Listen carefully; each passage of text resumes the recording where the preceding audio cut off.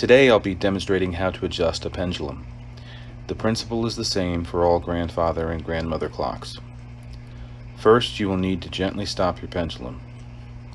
I've removed my pendulum, but don't remove yours. Next, locate the adjustment nut at the bottom of the pendulum disc.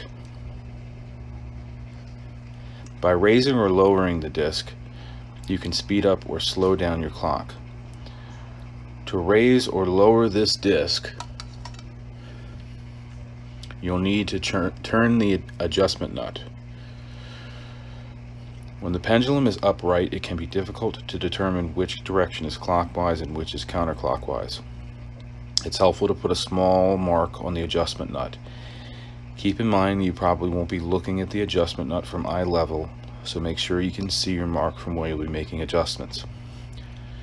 I've already marked my pendulum nut with a black Sharpie. Once you've marked your nut, you can now see the mark moving either to your left or to the right. To slow down your clock, turn the nut so that the mark moves to your left.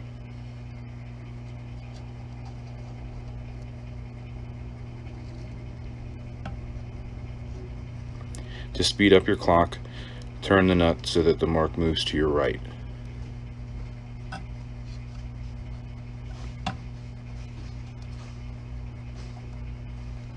One full turn will equal an adjustment of roughly 1 minute.